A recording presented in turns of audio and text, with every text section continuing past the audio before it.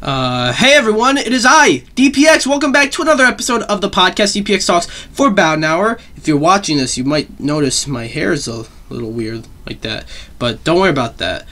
You probably didn't notice. That's something that just bothers me quite a bit, but I'm back by myself today. I got into a bit of a groove doing these episodes earlier in the month, but it's later in the month. It is September 28th.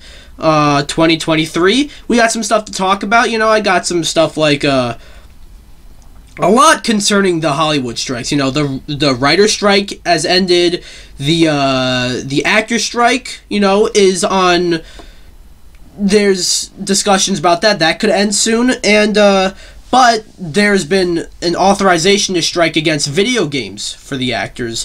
Jim Ryan of PlayStation steps down. Netflix with their Drop 01, like revealing a bunch of animated shows.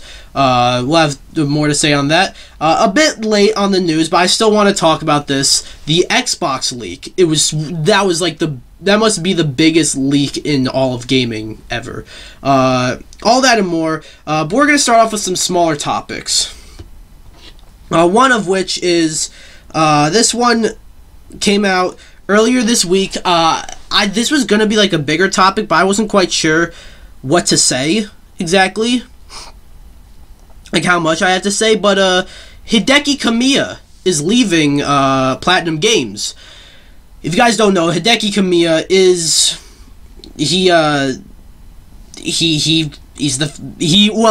I was gonna say he was the founder of Platinum Games. I'm not sure if he was the founder, but he definitely did like help create the company. So reading off of Engadget. Bayonetta director Hideki Kamiya is leaving Platinum Games after helping to found the company back in 2006, when it was called Seeds, Inc. Kamiya was recently promoted to VP, so this move comes as a slight surprise. He recently said on social media that it was by no means an easy decision to make. Kamiya still has a couple of weeks on his post, as he officially exits the company on October 12th. As for the why of it all, he wrote that the move, quote, came after a lot of consideration based on my own beliefs, but didn't offer further explanation. He says he's still going to make games in his Hideki Kamiya way, but hasn't announced if he's heading to another company, starting his own, or even just planning to tinker away in a garage somewhere. He's only 52, so a complete retirement is highly unlikely. So yeah, they did get this one right. This is it is a slight surprise because yeah, he was recently voted to vice president, but at the same time I feel like, you know, give him his flowers. He's got a reputation, a good one, you know, and who else can you say that, like, you know, they block you and that's a badge of honor. They block you on Twitter, you know. Hideki Kamiya, he was known for, like, basically any text he sees that's like not in Japanese, or anyone he just doesn't know that shows up, he just blocks you. And they had to leave Twitter because he was blocking everybody during the whole craze over the whole Bayonetta 3 like voice acting thing. But so I don't really know what to think about this. It seems like it does seem all of a sudden, and it does kind of seem like it's happening quite quickly, because he's not the only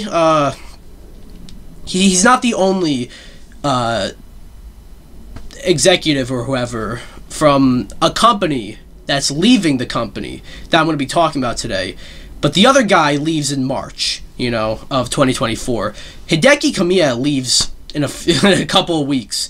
So I guess thank you, Hideki Kamiya, for your work with Platinum Games.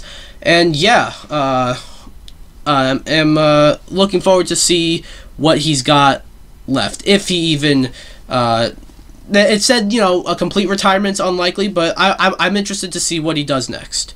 Next up, So Nickelodeon All-Star Brawl 2 is a thing that's happening. A game that I'm not feeling the hype for this one. I'm just not.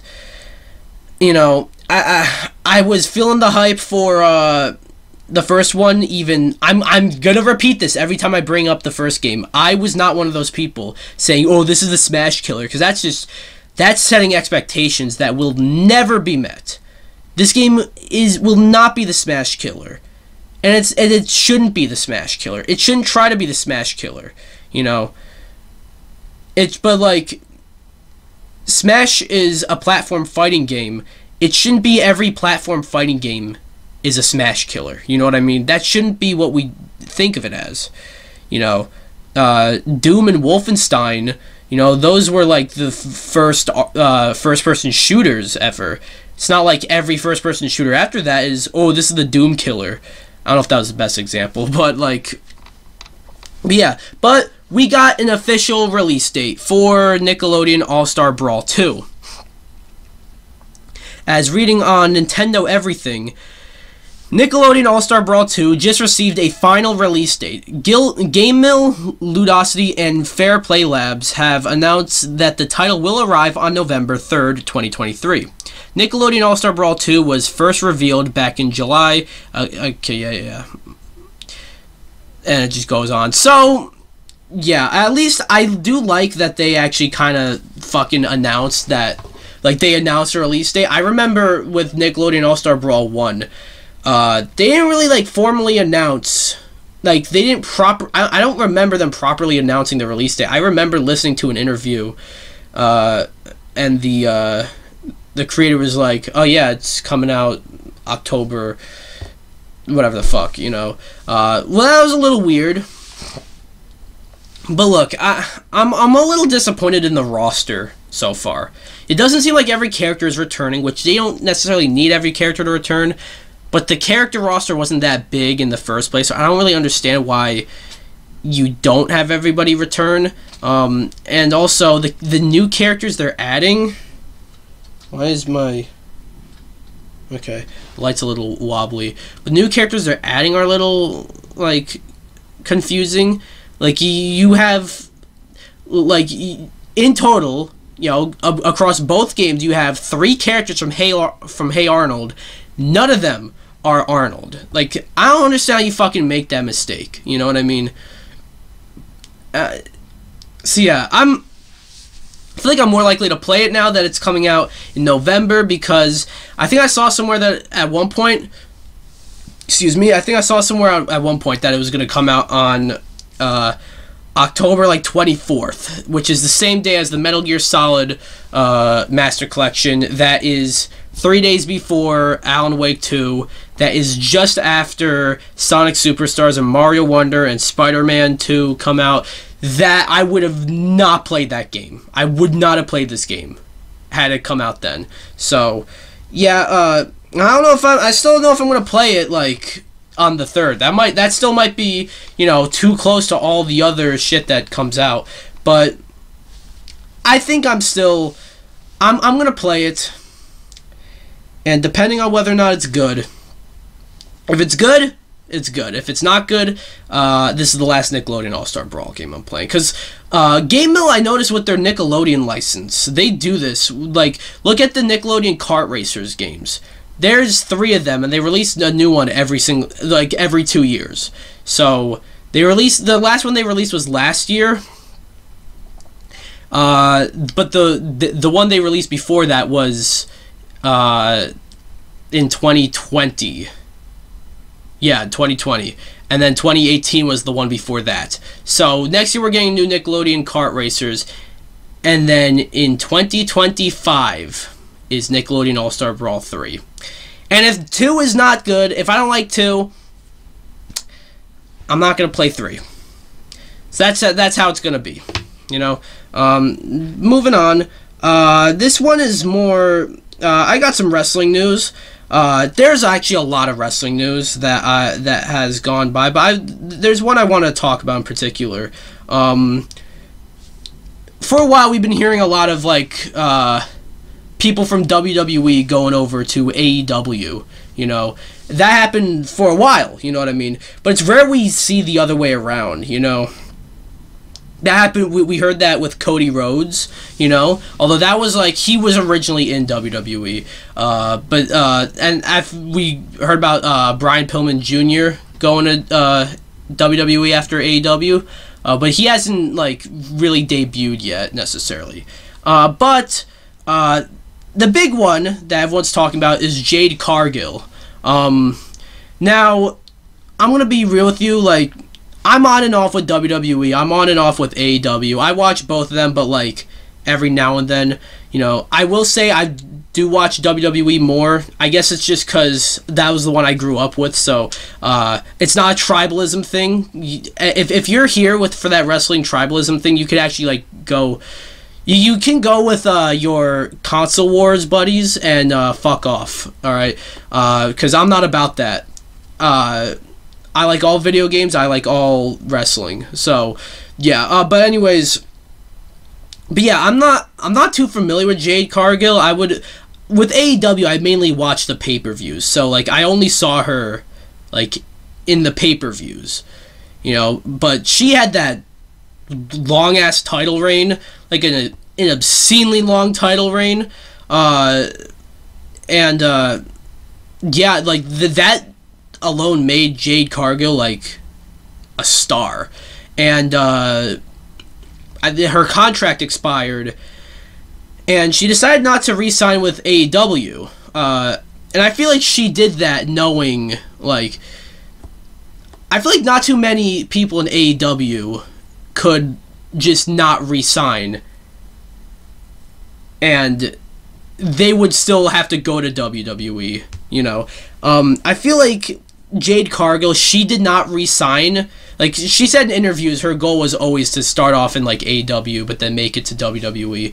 I think she chose not to re-sign with AEW, knowing that, like, WWE is gonna, like, call her up in a heartbeat after that.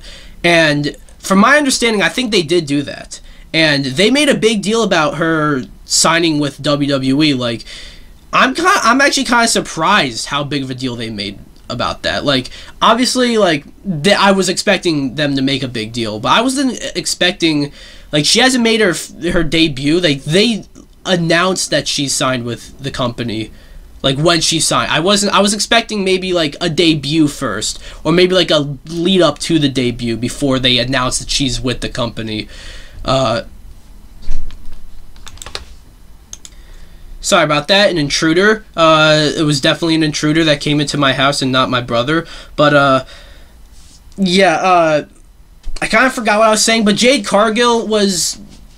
Yeah, no, I think it's kind of weird that they, like, just decided once she signed with the company, they're like, Jade Cargill has signed with the company, you know, but, like, I don't even know when we're seeing her debut, like her in-ring debut, at WWE.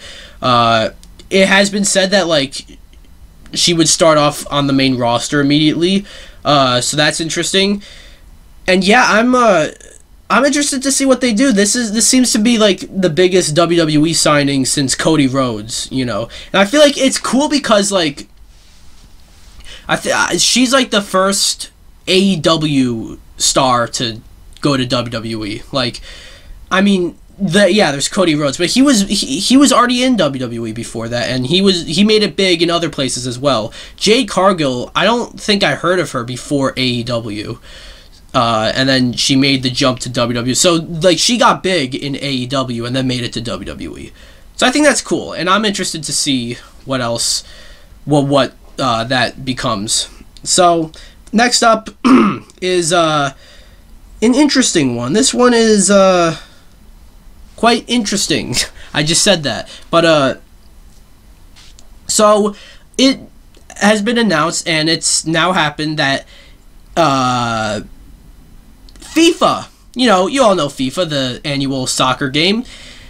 Well, FIFA, the game series, has been renamed to EA Sports FC because EA has lost the FIFA license.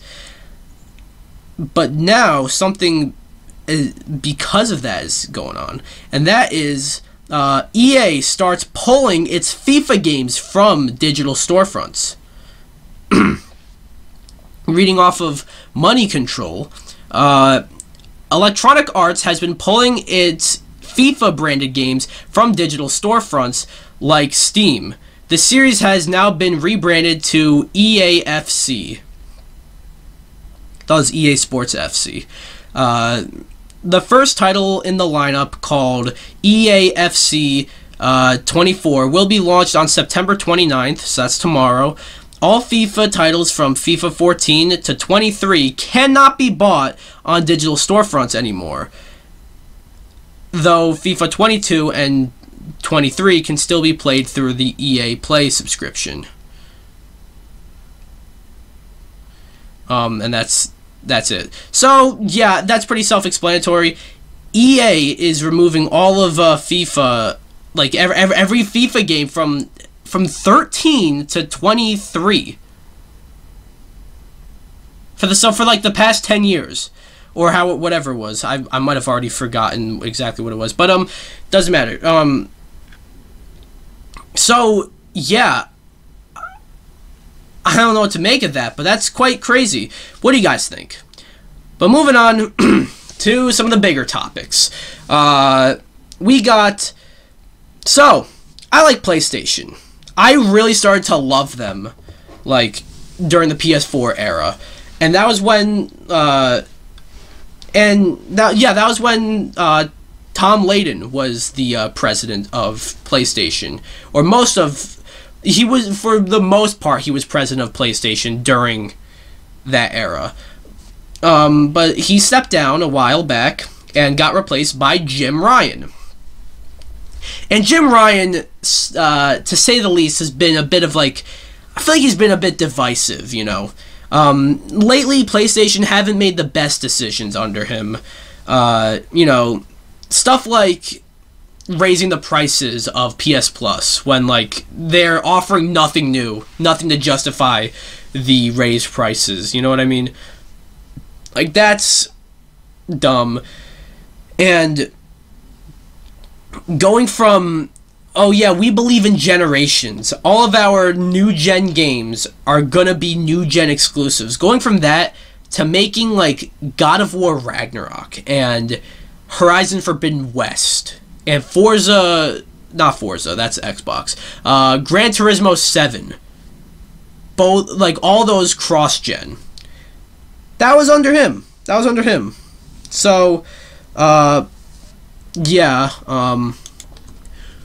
well, sorry about that pause. I opened up an article, and as it turned out, I had to subscribe to the article in order to read more of it.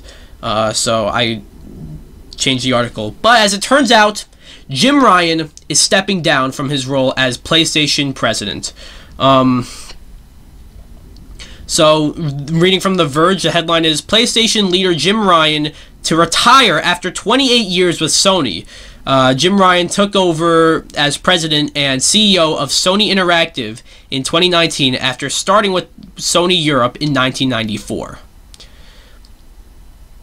So it reads, Jim Ryan, the head of PlayStation and CEO of Sony Interactive, is stepping down. In a press release on Wednesday, which was yesterday, Sony announced that Ryan will retire in March 2024. While Sony Group Corporation President and Chief Operating Officer Hiroki Tatoki will take on the interim CEO role starting April 1st, 2024. April Fool's joke.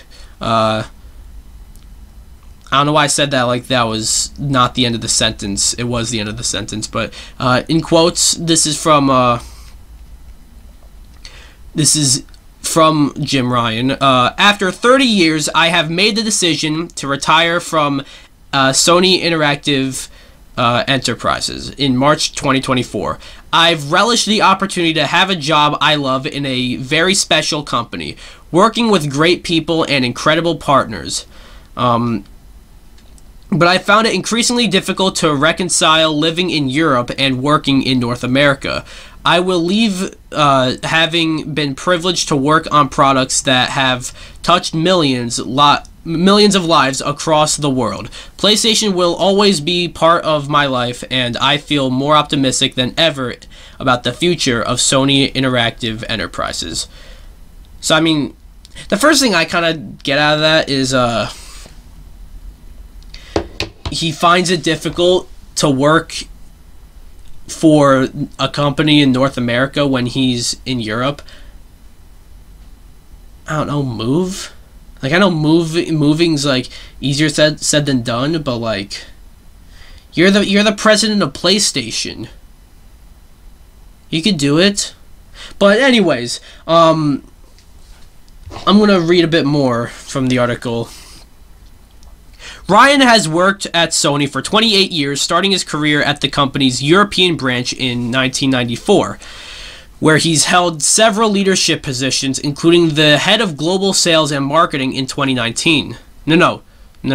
I'm bad at reading, by the way. It was sales and marketing, period. In 2019, Ryan replaced John Kodira as president of CEO Interactive Entertainment. Okay, so I forgot about John Kodira. I guess he was in between Tom Layden. Wait, is his name Sean Layden or Tom Layden? Wait, I feel stupid now.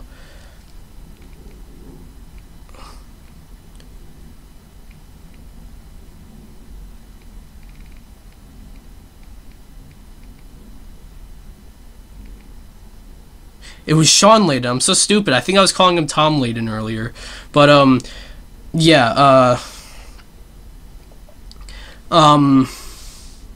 yeah, I completely forgot. No, so, whatever. So yeah, Jim Ryan is stepping down. I got mixed feelings about this, because the main thing he did oversee was the launch of the PS5. And I feel like the PS5 launched decently well, you know. It didn't have the, major launch, like, a major launch, like, a lot of its biggest launch titles, like Spider-Man Miles Morales, you know, and Sackboy, I guess, and Bug Snacks, those were all cross-gen. The biggest new-gen exclusive was probably Demon's Souls, and that was a remake, you know, and also a game that's not really for everybody, so it could be a system seller, but I don't know how well that sells a system, you know what I mean?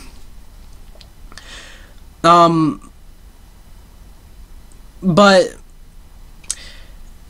like I said, there is, like, I understand, like, maybe having certain games be, like, cross-gen, because for a while, the PS5 was really hard to get, and at the same time, the PS4 install base was still huge.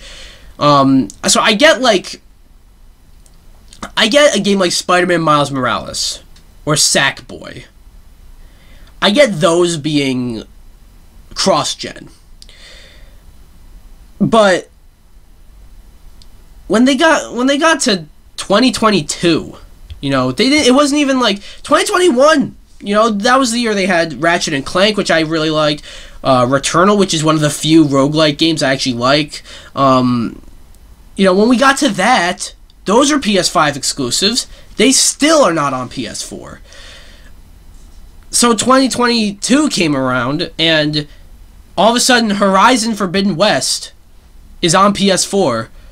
Forza... Why do I keep saying Forza? What is wrong with me? Gran Turismo 7 is on PS4. God of War Ragnarok is on PS4. I feel like those... that might have held those games back a little bit, you know what I mean? On a technical aspect. I love God of War Ragnarok. It's one of my favorite games of all time. I'm honestly, like, it's either that or The Last of Us, the first Last of Us, that I think is the single greatest PlayStation exclusive of all time. But on a technical aspect, not that it's bad, but it feels like a PS4 game that was, like, enhanced for PS5, instead of it being like a PS5 game that they got to work on a PS4, you know, when you play it on PS4. Like, God of War Ragnarok and Horizon Forbidden West, in particular, those are perfect system sellers. Those would have sold PS5s like crazy, but they weren't exclusive. So that was that. And then other things like the decision to close Sony or PlayStation Japan, you know. I don't know if you guys know this, but the Japanese market is not really the biggest market. Like, it's not as big as the North American market, right? So I get it, but still it's like, you know, you kind of, like, that was a big part of PlayStation for a while, and you just killed it. And other stuff like trying not to do, like, doing too big to fail type of games, you know, that's where we got The Last of Us Part 1, like the remake. That came from the decision to do games that were too big to fail. Because a Last of Us remake isn't going to fail. People are going to buy that. And I think it might have underperformed sales-wise anyways, but still, like, you know, doing that and all these live service games. I feel like the lull period we're in, like the PS5 is in right now, I feel like that was probably due to Jim Ryan, because after Spider-Man, what comes out for the PS5? You know, you could say Helldivers. I've not heard anybody who gives a shit about Helldivers. Final Fantasy VII Rebirth looks amazing. I'll give you that one. I cannot wait for that game. But I almost don't even see that as like a PlayStation game, even though it is exclusive, and I think like Sony might have helped with the game, which is why it's exclusive. But I could be wrong on that, by the way. But it's just like PlayStation. They don't have anything coming up. They got Wolverine, of course. They got Rise of the Ronin. So we do know of stuff that they have coming up, but like, we don't know when we're going to see them. And I can't help but think that, like, before Jim Ryan was president of PlayStation, we didn't have this problem. They weren't raising prices for the PS Plus for no reason. They didn't do shit like that. They weren't just like, okay, we're going to put all of our eggs in the live service basket, you know. And live service games, by the way, are supposed to like compete against each other. So I don't understand why you would want to have so many live service games from you. You do so many live service games because they are competing with yourself. I can't help but think that all that did not happen under Jim Ryan. And now Jim Ryan comes in and that stuff is happening. You know, now it's not all bad stuff that Jim Ryan, like, did, but I feel like we were kind of getting into a bit of, like, a greedy sort of, you know, ego sort of PlayStation. It's like, Sony, when the PS3 came out, they thought they can get away with, selling the PS3 for $600 at launch, and that was 2006. And I feel like, you know, they've been so successful for a while now, they're starting to feel like they can get away with anything. And I feel like with Jim Ryan leaving, they can be humbled a little bit. So that's just my thoughts. I hope we're still going to see the effects of Jim Ryan at PlayStation. He wasn't like... Here's the thing. While I do disagree a lot with like a lot of the stuff Jim Ryan did under PlayStation, I feel like a lot of that we haven't really seen yet. You know, we haven't gotten all those live service games. Correct me if I'm wrong, but the PS Plus prices have not raised yet. You know, and we're starting to finally see some PlayStation games be like new gen exclusive, which finally, you know what I mean, finally, you know, Spider-Man 2 is a PS5 exclusive. That's a system seller. That is a system seller. But yeah, I can't help but say good riddance for Jim Ryan, but at the same time, you know, like a lot of people are kind of like celebrating that he's leaving PlayStation. Let the man retire in peace. Just let him go. Let him go on his severance package, and let him enjoy the rest of his life. Because he was with PlayStation for a while. He was with Sony for a hell of a long time. It was just like the past few years where he actually took this leadership role. So yeah, that's Jim Ryan. I spent a lot of time on that. Speaking of a lot of time, there's a lot. I'm going over a lot about the strikes. Starting with the writer's strike. It ended! The writer's strike ended! 2 days ago. Yeah, 2 days ago. Right? It was like 2 or 3 days ago. So this is coming to us from Variety. The writer's strike is over. WGA votes to lift strike order after 148 days. That is the headline. On the 148th day of work stoppage, sorry, I thought I heard something, of work stoppage, the board of the WGA West and council of the WGA East voted unanimously on Tuesday to lift the strike order as of 12:01 a.m. Pacific time on Wednesday. Excuse me. Following a tentative agreement on a new minimum basic agreement with contract, or MBA contract, with the Alliance of Motion Picture and Television's producer, or the AMPTP, which is what I'm going to be referring to them as. That means writers can go back to work as of Wednesday, even before the final ratification vote on the contract.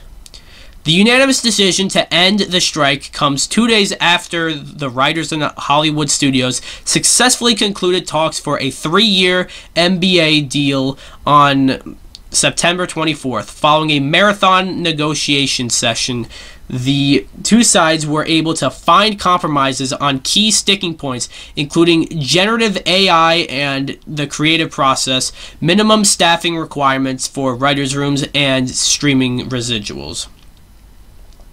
The vote to lift the strike order followed unanimous votes by the WGA's negotiation committee, the WGA West Board, and WGA East Council to send the contract to members for ratification. Until now, the WGA has maintained the work stoppage was still in effect, telling membership when the tentative deal was struck Sunday, to be clear, no, this is in quotes now, to be clear, no one is to return to work until specifically authorized by the Guild. Like, to do so by the Guild. We are still on strike until then, but we are, as of today, suspending WGA picketing. Instead, if you are able, we encourage you to join the SAG AFTRA picket lines this week. Excuse me. SAG AFTRA is still picketing the AMPTP, awaiting its turn to return to the negotiating table amid its 75-day strike. And then it goes into contract details, specifically AI details. AI can't write or rewrite literary material, and AI-generated material will not be considered source material under MBA, meaning that AI-generated material can't be used to undermine a writer's credit or separated rights. A writer can choose to use AI when performing writing services if the company consents, and provided that the writer follows applicable company policies, but the company can't require the writer to use AI software, for example, ChatGPT, when performing writing services. The company must disclose to the writer if any materials given to the writer have been generated by AI or incorporate AI-generated material. The WGA reserves the right to assert that exploitation of writers' material to train AI is prohibited by MBA or other law. So that's like, and then the closing paragraphs. The WGA's ratification vote will be held from October 2nd to October 9th. The WGA will host member meetings on both coasts this week in person and on Zoom to discuss the details of the contract. Given the enthusiastic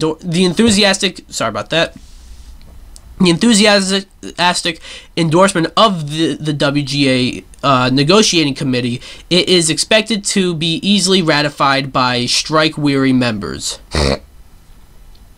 Excuse me. The WGA West will hold a member meeting Wednesday night at 7 p.m. Pacific time. At the Hollywood. Okay, so not really important. So yeah. The WGA strike has been pretty much resolved. I think we're still waiting on, like, final stuff. They got the AI stuff sorted. AI, get the fuck out of here. Can I just say, like, I did learn throughout the weeks and throughout the strike, I was in full support of the guilds, like the actors and the writers, and I was definitely vilifying the corporate executives.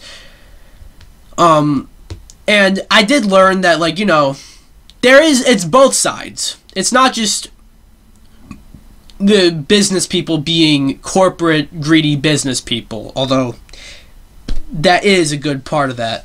But it's both sides of the coin. The thing is, though, if you even, like, think about introducing the idea of, like, fucking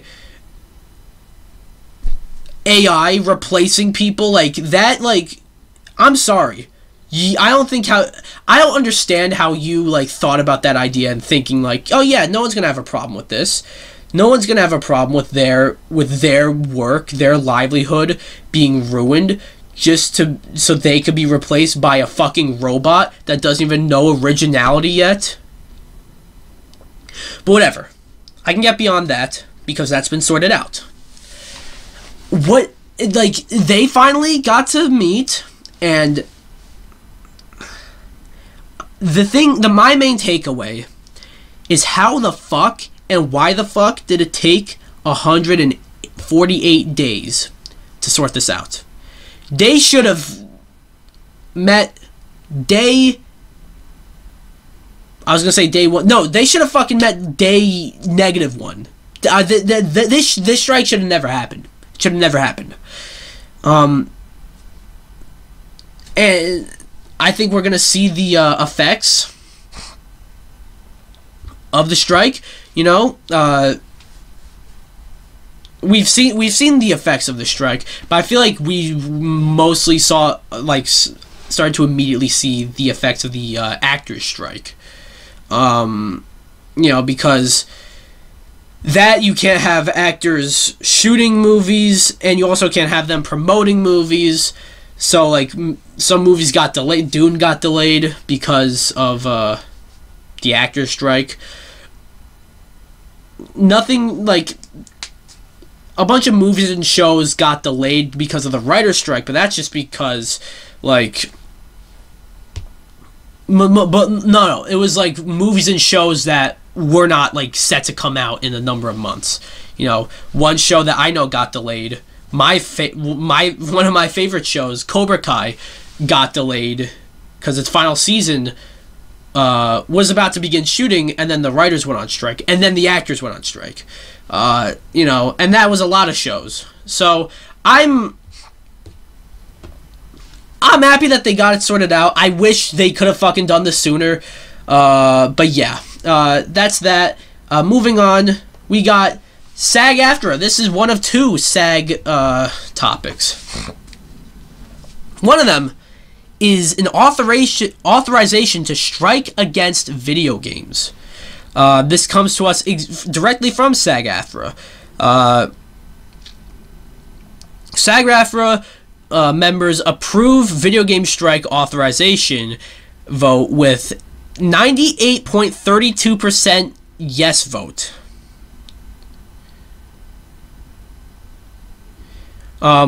So this reads, members signal their determination to reach a deal as the union prepares to resume. Oh no, that's a different. I'm so stupid. SAG AFTRA members have voted 98.32% in favor of a strike authorization on the interactive media agreement that covers members' work on video games. 34,687 members cast ballots, representing a voting percentage of 27.47% of eligible voters. Excuse me. The strike authorization does not mean the union is calling a strike. Make that clear. They're not striking. SAG AFTRA has been in interactive media agreement negotiations with signatory video game companies. It lists a lot of them here: Activision, Blindlight, Disney, specifically Disney Character Voices Inc., EA, Formosa Interactive, Insomniac, Epic, Take-Two Productions, or Interactive. It says Productions here though. VoiceWorks and WB Games. Some of those I don't think are video game companies. I think they are like they work with video game companies. They work with video game companies, I believe. Throughout the negotiations, the companies have refused to offer acceptable terms on some of the issues most critical to our members, including wages that keep up with inflation, protections around exploitative uses of artificial intelligence, and basic safety precautions. So the next bargaining session is scheduled for September 26th, 7th, and 8th. It's like going on right now, and we hope the added leverage of a successful strike authorization vote will compel the companies to make significant movement on critical issues where we are still far apart. Reading a quote, it's time for the video game companies to stop playing games and get serious about searching an agreement on this contract. Making a little joke about video game companies. This is the SAG AFTRA president, Fran Drescher. So the result of this vote shows our membership understands the existential nature of these negotiations, and that the time is now for these companies, which are making billions of dollars paying their CEOs lavishly, to give our performers an agreement that keeps performing in video games as a viable career. Okay, there's a lot more, but yeah, I think you get the idea. I remember, like, this topic came up at first. I can't believe this is the second time I'm mentioning this in this podcast, but I remember this topic came up, not like the topic of voice actors. It came up during the controversy about the Bayonetta 3 thing with Helena Taylor, you know, and that was before it turns out she lied about the whole thing. And like I remember my big takeaway from that before it fucking got out of control was voice actors need, like, they need to be paid better than this. And then that discussion kind of got lost, you know. It became a thing about boycotting, and it's just... But voice actors, as voice actors in general, it's not just video games, voice actors in general, like, they're underpaid, you know. And I think you know, and this won't have, like, our next topic, the actors strike, is probably gonna end soon. So I don't know what that means for this authorization, and I want to make I want to make it clear once again, this is an authorization to strike against video game companies. It's not like they are striking against video game companies. This is just they could. And I think that might be a part of the negotiations that they're going through right now. So yeah, this won't have like if it does go through, if it does happen, this won't have as much of an effect on video games, like nearly as much as it did movies and television. You know, the companies that named here. Let me just see it again. Activision, EA, Disney, Insomniac, Epic, Take-Two, and WB. So that would probably, like, that's it. Take Insomniac, for example. That's not gonna delay Spider-Man, but it is gonna delay, it would probably delay Wolverine, you know?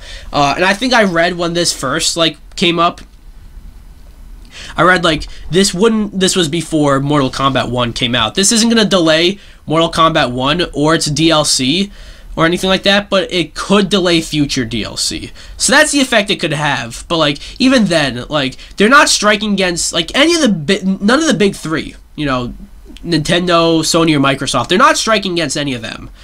They're not striking against companies like Capcom or Sega or Konami or Namco, Square Enix, you know. They're not striking Ubisoft even. You would think Ubisoft would be up in there. But no, they're not striking against any of those companies. So,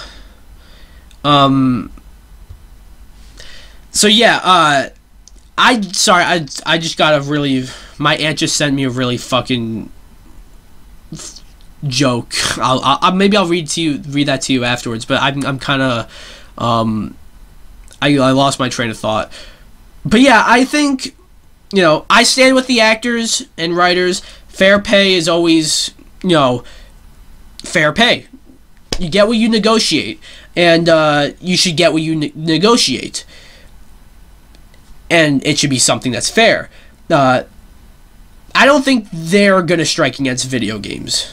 I don't think Activision, EA, Insomniac, Epic, Disney, and Warner Brothers. Well, the latter two are already part of the strikes, but like the other, you know what I mean. I don't think they're going to be involved that much because of the next story. But before we get into that, my aunt just sent me a joke. I developed such anxiety about getting in elevators that I finally had to take steps to deal with it. Just wanted to read you that one.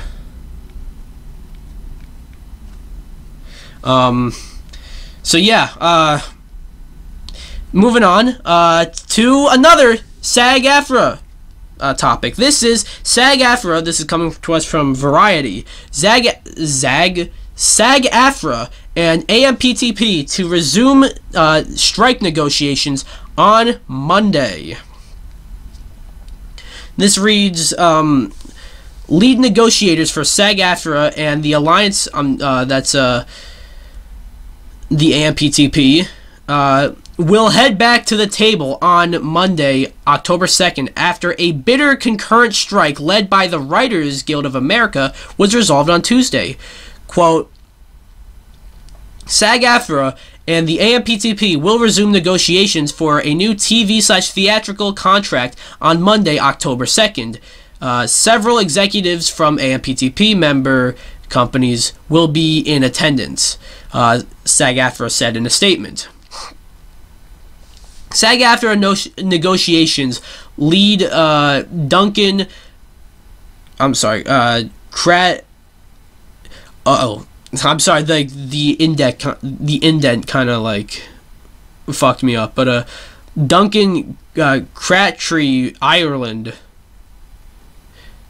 SAG AFTRA negotiations lead Duncan Crabtree, Ireland, and Union President Fran Drescher are expected to convey with the producers with renewed fervor as the creative community, and innumerable intersecting business breathed a sigh of relief that the WGA's 106-day war, I thought it was 108, but with the studios and streamers ended on September 26.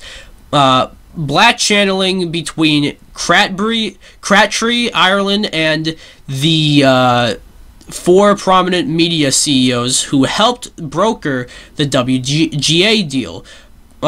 Disney's Bob Iger, NBC's Jesus Christ, sorry, I cannot read. Disney's Bob Iger, NBC Universal's Donna Langley, Warner Brothers Discovery's David Zaslav, and Netflix's Ted Sarandos started immediately after the writers reached a tentative agreement, sources said. And it goes on more. So, yeah, so the main takeaway there is that the actor strike is wrapping up, and it could be done on Monday, and we heard a similar report about that, about the writer's strike, and I remember hearing about that, and then soon after the writer's strike got resolved. So I am optimistic about the actor strike. It seems to be actually wrapping up. It honestly felt like, we had the writers and actor strike, both on strike at the same time. It felt like it would never end, I almost thought,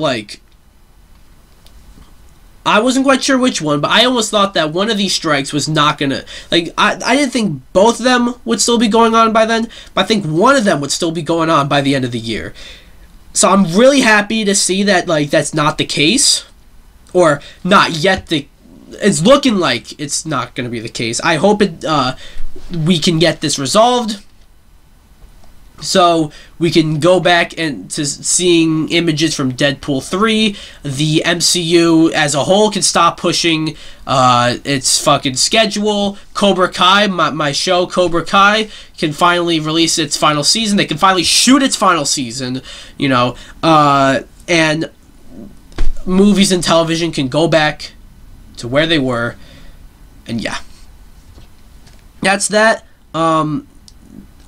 There's so yeah, we got another topic here coming to us from The Verge. Netflix Drop 01, all the news and trailers from Netflix's animation event. So basically, Netflix held an event where they just dropped a whole bunch of trailers for their animated shows and movies. So reading your Netflix held a live stream event focused entirely on its lineup of animation called Drop 01. It was somewhat smaller in scale compared to other Netflix events like Tadum or Geeked Week. The streamer initially promised new looks at upcoming projects like Scott Pilgrim Takes Off and Sonic Prime, as well as the first 3 episodes of Castlevania Nocturne. Which I haven't watched, by the way, but I'm excited to see that. We also got news about upcoming series based on Devil May Cry and Tomb Raider. So we're going to go around. We got the first 7 minutes of Castlevania Nocturne. Then we got a new trailer for the new season, or no, it was like a first look at the new season of Masters of the Universe Revelation, which, if I'm going to be honest, I watched the first season of that, and I just thought it was not good. But then we got a trailer for the animated Tomb Raider series. So yeah, it is called Tomb Raider: The Legend of Lara Croft. All we got was a little teaser. We didn't really get a proper look at it. We didn't get to see any episodes, but I think I did remember hearing that it's what was I saying? I did remember hearing that Netflix was working on a Tomb Raider animated series. So to see like a look at it, I think is pretty cool. It's supposed to come out sometime in 2024. Scott Pilgrim takes off. I'm already sold on that. November 17th. Blue Eyes Samurai looks interesting. Captain Laserhawk, a Blood Dragon remix. This is a Far Cry from Far Cry. I'm reading the little excerpt by Andrew Webster. A Far Cry from Far Cry. Captain Laserhawk, a Blood Dragon remix, an adaptation of the Far Cry spin-off Blood Dragon, starts streaming on October 19th. That's really soon. And you can get a taste of its cyberpunk world in this new trailer. So yeah, it's a I played Far Cry 3. I didn't play Blood Dragon though. That was like a DLC expansion spin-off sort of thing for Far Cry 3. So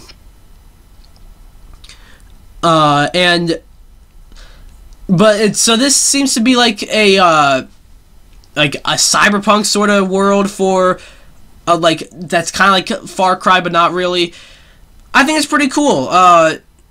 It comes out October 19th. That's really soon. I was not expecting it to come out that soon.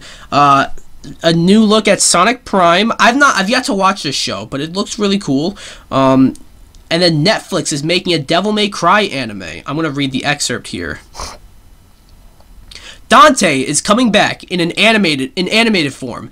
At its Drop 01 event, Netflix announced that it is teaming up with Capcom for a new animated series based on the action series Devil May Cry.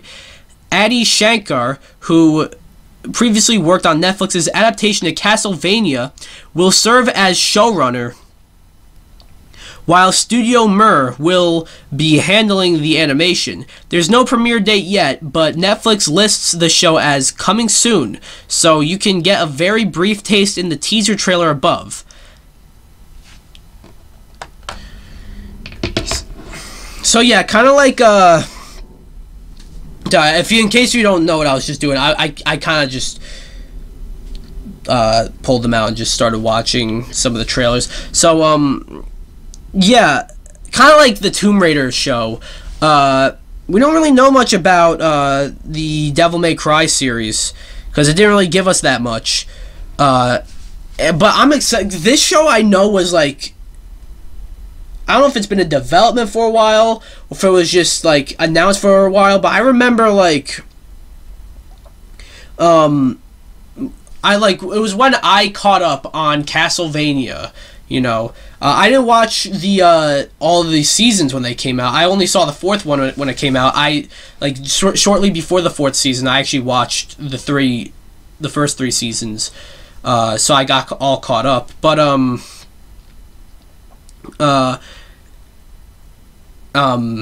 it was, I remember like seeing a review for it was like season 2, I think, and I was like when season 2 came out, and I remember the reviewer saying, I'm interested to see what the guys behind this is creating. Like, they're also creating Devil May Cry. So, like, that was back then when we knew about this Devil May Cry show being done by the same guy who did Castlevania. So I'm excited. I feel like this is a show that's been in the works for a while, and wow, like I'm surprised that like how like the video game adaptations, the video game shows in here as well. Like Tomb Raider, we got Devil May Cry, we got Sonic, we got Castlevania, which I'm probably gonna watch that like after I'm done here, and we got Blood Dragon, we got Captain Laserhawk, of course. That looks amazing. I'm excited. Netflix is cooking. They're who let bro cook? You know what I mean? They're cooking with with animation, and of course, like, not just video game, the Scott Pilgrim show they got. Scott Pilgrim Takes Off. I'm excited for that. Yeah, I'm excited for the future of Netflix animation. I think this all looks great. I'm not too familiar with Blue Eye Samurai. Let me go watch that trailer. That looks awesome. The writers of Logan and Blade Runner 2049 are doing it as well. The excerpt reads, the latest addition to Netflix's original anime lineup, Blue Eye Samurai, tells the story of Mizu, a mixed-race monster of the sword. Master, why did I read monster? What the fuck's wrong with me? Of the sword, who lives a life change. I can't read. I've been going for too long, but lives a life in disguise, seeking the deliverance of revenge. The series starts streaming on November 3rd. That's this looks sick. We got some sick animated series about coming to Netflix, and I'm excited. So yeah, that'll do it. I know I said that we're gonna talk about the Xbox leak. What can I say about that hasn't already been said? Not much. Greg talked about it on the MiiKcast station, so yeah, that'll do it for this episode of DPX Talks for about an hour. Thank you so much for stopping by. If you're on SoundCloud or Spotify, because remember, I'm on Spotify now, go over to my YouTube channel, DPX Solo. Go subscribe. You can see the full video version of this on the channel, and you get some other stuff. I got a new episode of Solo Missions cooking. There's top 10 lists. There's reviews. Yeah, a whole bunch of stuff. A lot of games come out soon, and yeah, so that'll do it for this episode of DPX Talks for about an hour. Of course, if you're on YouTube, go to Spotify or SoundCloud, and be sure to give me a follow. And yeah, I'll see you guys in the next episode. Bye!